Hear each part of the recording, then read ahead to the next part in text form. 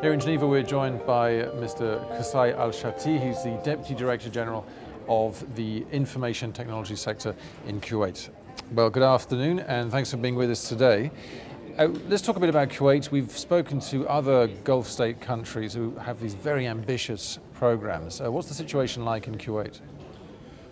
Well, in Kuwait we are focusing right now on e-government services, where our concern is really to introduce more citizen-centric services from government agencies for the public to promote and increase at the same time the usage of ICT and expand it in their daily life. So our focus is really around this right now. You've been involved in the WSIS process since 2005. The world has changed immeasurably since then. Are you happy with the progress that Kuwait has made in keeping up with the pace of change? Kuwait made significant progress really 10 years since the WSIS in several action lines of the Geneva Declaration of Principles.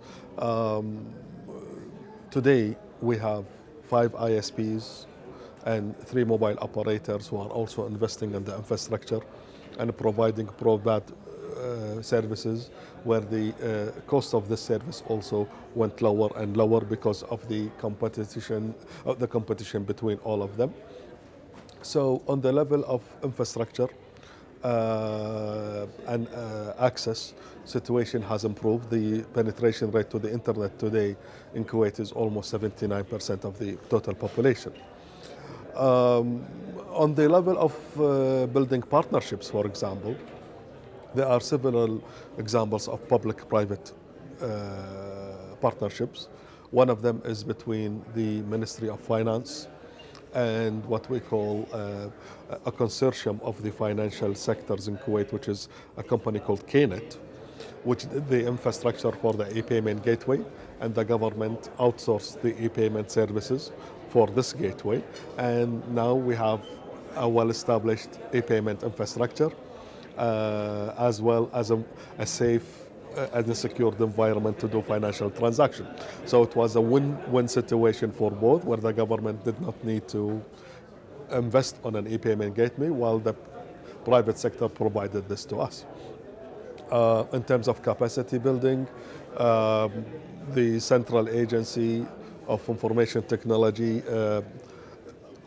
during the last 4 years, we trained over 4,000 of our technical cadre in the field of IT, as well more than 3,500 of the common employees on using ICT tool as a productivity tool.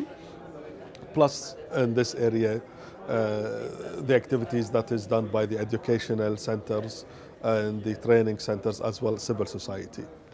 On the term of building a trust, today the Public Authority for Civil Information completed the distribution of smart cards with public key infrastructure to all Kuwaiti nationals, and they are expanding that to the let's say residents or the expats living in Kuwait, and soon they will complete that. 60% of that their number has been completed. These are examples, of course, of what we have done during the last 10 years. And how useful is this process to your ICT aims? Well, you know, the follow-up process has been always important to us. The outcomes of the WSIS played a key role in linking ICT to development. And for us, it proved to be a practical, reasonable, realistic framework to link ICT to development. So we always compare ourselves to the action lies and what is there, and to what extent we achieved. Today it's the second day of the high-level track with government representatives such as yourself, and we are expecting 2 key documents to be endorsed: the statement of implementation of WSIS outcomes and also the vision for 2015 and beyond. Are you happy with the progress of these talks and with these documents? So far, it went in. I wouldn't say completely smooth. You know, you are developing documents here, but definitely it is up to expectation, and it went on a goodwill by all. And we hope that these two documents that will be adopted, which as much as we support the WSIS outcome, we are supporting also the outcome documents. It will help us to further enhance the outcome of the WSIS, hopefully. Okay, thank you very much for speaking to us today. Thank you.